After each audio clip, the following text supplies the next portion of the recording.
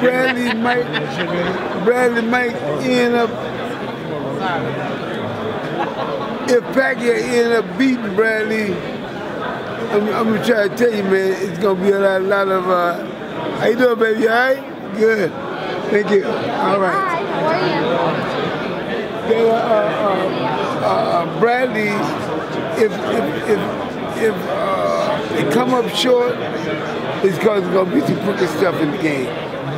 You've done a great job with boxers revigorating their career, like when you did with Oscar De La Hoya. Right. Teddy Atlas is coming in now. It's only his second time with Bradley. Do you think that he can make a serious change in Bradley? I think he can. If he can't, I can't. Exactly, sir. So what is your honest pick? Do you think it'll be Pacquiao or Bradley by decision knockout? Well, I'm gonna be honest. I think that Bradley got a damn good chance, and I think he might beat Pacquiao, to be honest. But I'm gonna say I don't know whether they're gonna give him the fight though or not. That's gonna be the problem. See, because they said last time Pacquiao beat him, but I think that he had enough stuff. He done came around enough now. They say Pacquiao beat him once, and he beat Pacquiao once. So now it's time to see who's gonna really win. I think that Bradley's gonna pull it off. You think Pacquiao's gonna retire after this, like he's saying? He needs to. Really? Yeah. You know why? There we go. All right. I'm waiting for it. I'm not finna.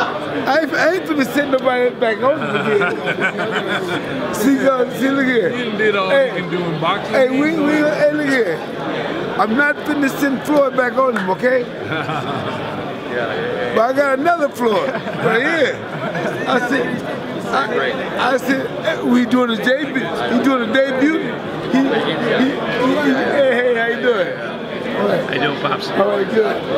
He doing a debut today, but the next year or two, he might be doing something else. I'm telling you. And the Pac-Man, I hope you don't want to be a part of it. Do you think your son's ever gonna fight again? No, I don't think. I don't want him to fight, and I think he shouldn't fight. He's done everything there is to do in boxing. Yeah, it ain't nothing, man.